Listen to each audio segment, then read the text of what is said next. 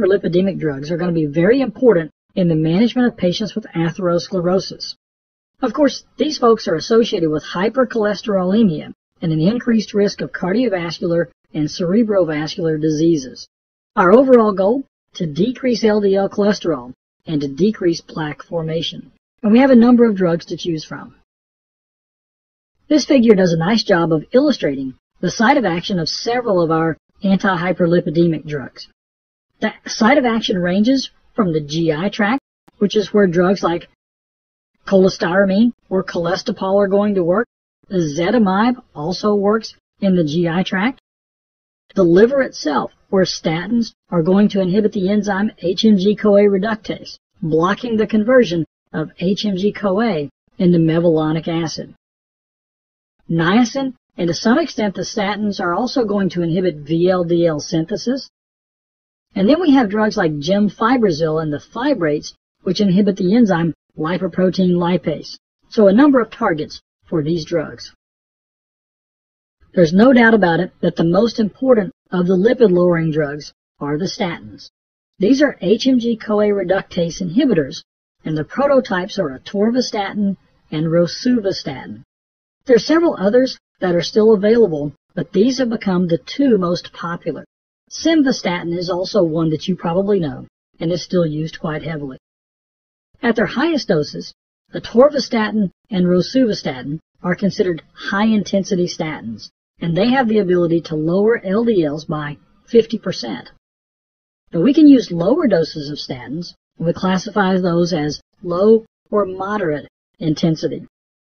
So these have become very, very popular drugs and popular strategies to be more aggressive at controlling patients' total cholesterol and also to try and improve their cardiovascular outcomes. By inhibiting HMG-CoA reductase, you're going to decrease liver cholesterol. You're going to increase LDL receptor expression. LDL, of course, when you get the LDL receptors upregulated, you can pull more LDL out of the plasma. You also see a decrease in VLDL synthesis that results in decreased triglycerides. The side effects of the statins make for very popular test questions. Certainly muscle pain, myalgia, is one of the most commonly observed side effects. Rarely, you're going to see more severe muscle damage that results in rhabdomyolysis. In fact, the scenario where you're likely to see rhabdomyolysis, the patient is on a high dose of the statin, and they're probably on a second drug that can also cause rhabdomyolysis. We check creatine kinase levels as an indicator of muscle toxicity, and we do regular liver function tests as an indication of whether or not these drugs are affecting the liver. Historically, the drug gemfibrozil, when combined with a statin, is going to increase the risk of rhabdomyolysis. It's one of the reasons why gemfibrozil has become much less popular today as a choice for treating patients with hyperlipidemias. The drug is part of a group known as fibrates, and we'll see them in a few slides. But we have some newer members with a much lower risk of interacting with statins and causing muscle damage. We also have to watch out for patients who are on statins and at the same time taking a drug that's a P450 inhibitor. Watch out for the grapefruit juice question. We covered this back in general principles. Grapefruit juice contains components that inhibit drug metabolism. So whether it's eating grapefruits or drinking the grapefruit juice, you can raise the levels of the statin, increasing their risk of perhaps muscle pain. Macrolides, especially erythro and clarithromycin, and protease inhibitors also have P450 inhibitor effects, raising the levels of statins, perhaps increasing their side effects.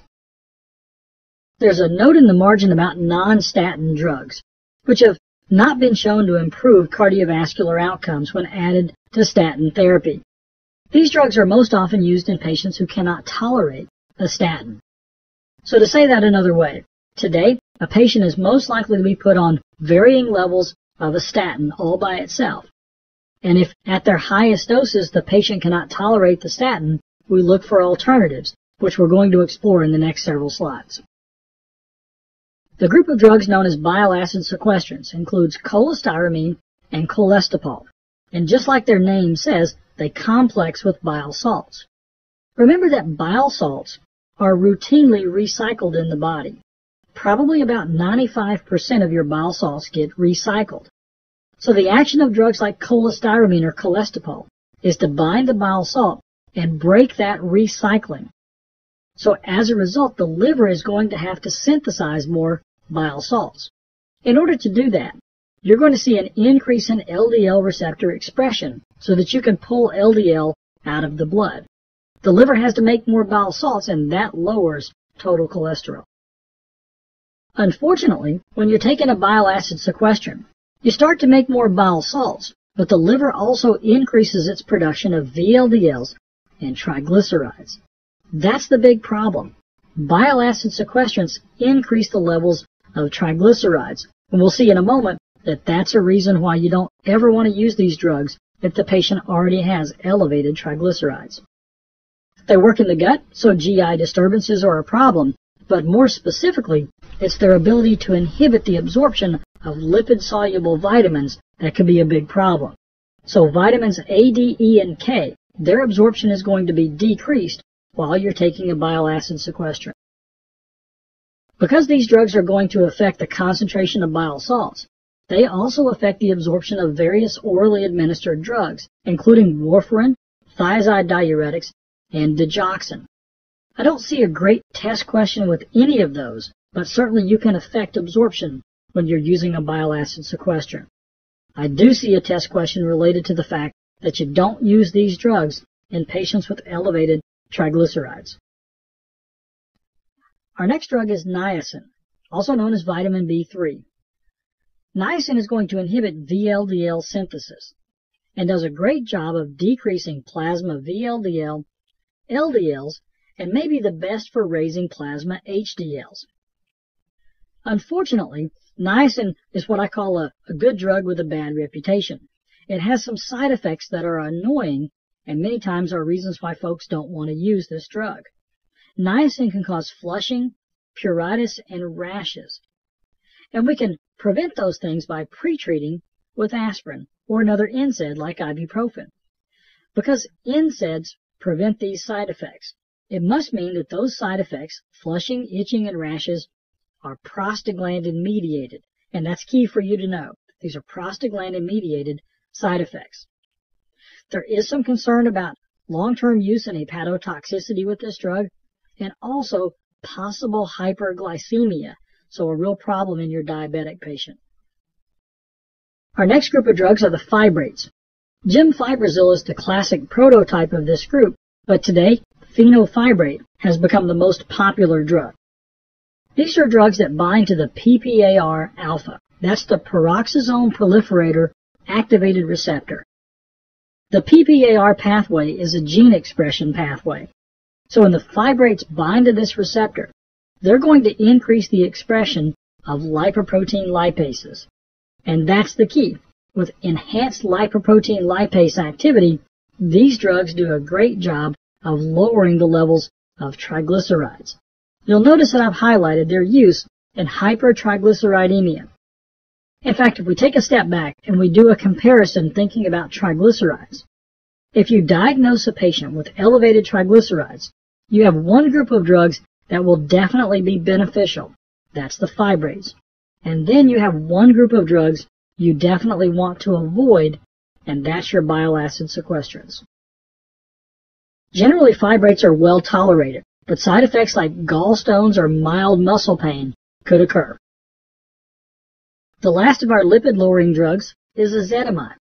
This is a drug that works in the gut to prevent intestinal absorption of cholesterol. It effectively lowers LDLs, but it's most commonly used together with a statin. Because it works in the GI tract and affects absorption, it can cause GI distress. We have a summary of anti-hyperlipidemic uses.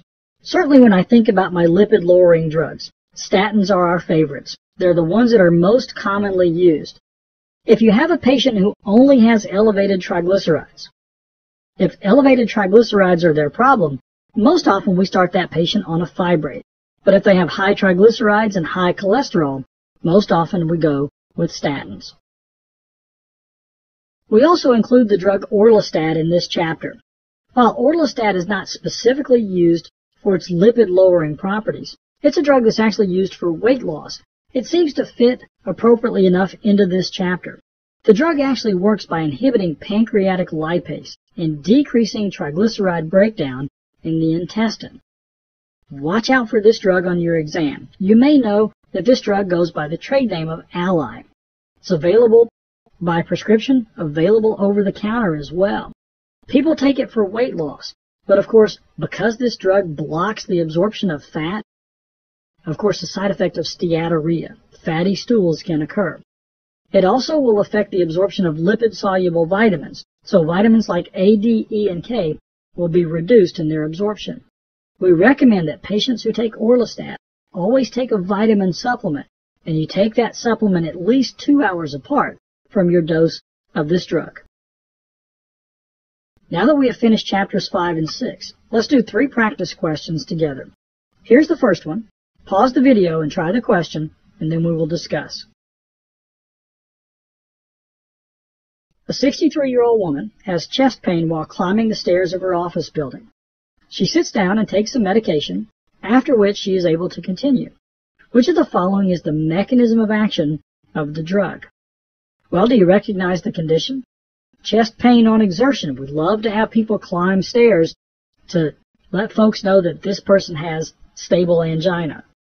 She sits down and takes some medication to promptly relieve this attack, so she takes sublingual nitroglycerin. The question then becomes, how do nitrates work? Nitrates are very effective venodilators. They're going to decrease preload.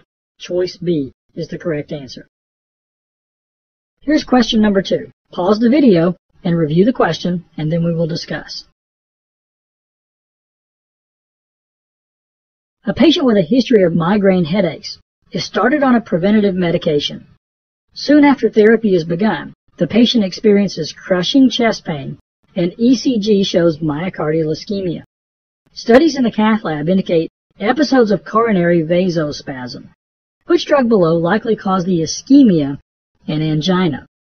You might think that this question is out of place related to the chapters we just covered, but not really, because you might remember that there are a number of possibilities for preventing migraines.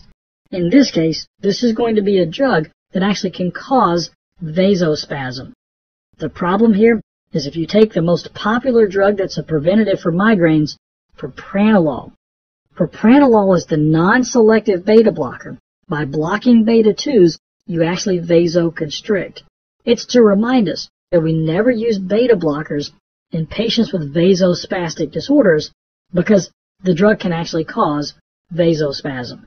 Other options listed here, like sumatriptan, is a great drug for acute migraine attacks, and it is a potent vasoconstrictor.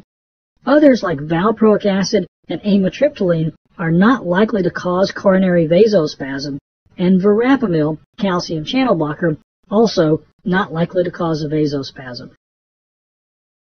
Here's question number 3.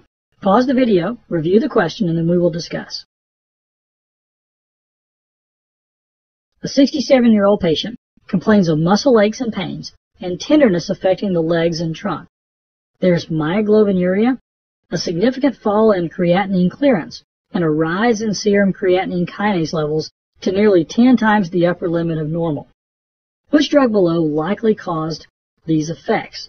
Well, muscle pain, muscle toxicity are consistent with the actions of statins. So rosuvastatin, choice E, for hypercholesterolemia. Think about mild muscle pain most often, though it could be more severe, and the levels of creatine kinase could be an indicator of muscle toxicity.